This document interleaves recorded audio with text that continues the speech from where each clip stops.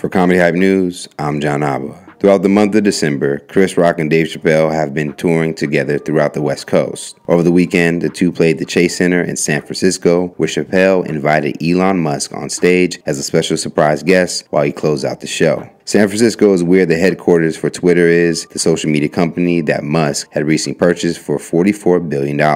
As soon as Musk was introduced, his arrival on stage was met with a mixture of cheers and boos. Then eventually, the boos became louder and louder. I don't want to hurt you.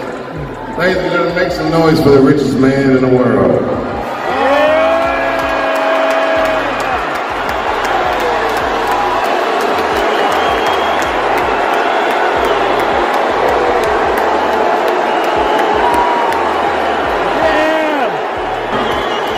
Cheers and boos, I see.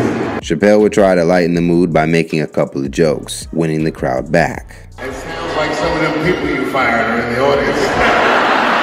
This nigga is not even trying to die on Earth.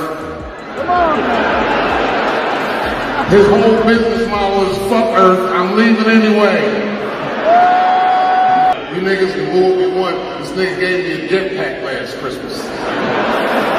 However, when Musk would try to speak, he would continuously be drowned out by the crowd, who was clearly displeased with his presence. After acquiring Twitter earlier this year, Musk fired some top executives and thousands of employees. Musk has received criticism for his takeover of the social media platform, causing many users to quit Twitter with concerns of misinformation, verified accounts, among several other issues. As the boos wouldn't stop, Chappelle would tell the audience, "Booing is not the best thing you can do. I am your ally. I wish everybody in this auditorium peace and the joy of feeling free. That your pursuit of happiness makes you happy.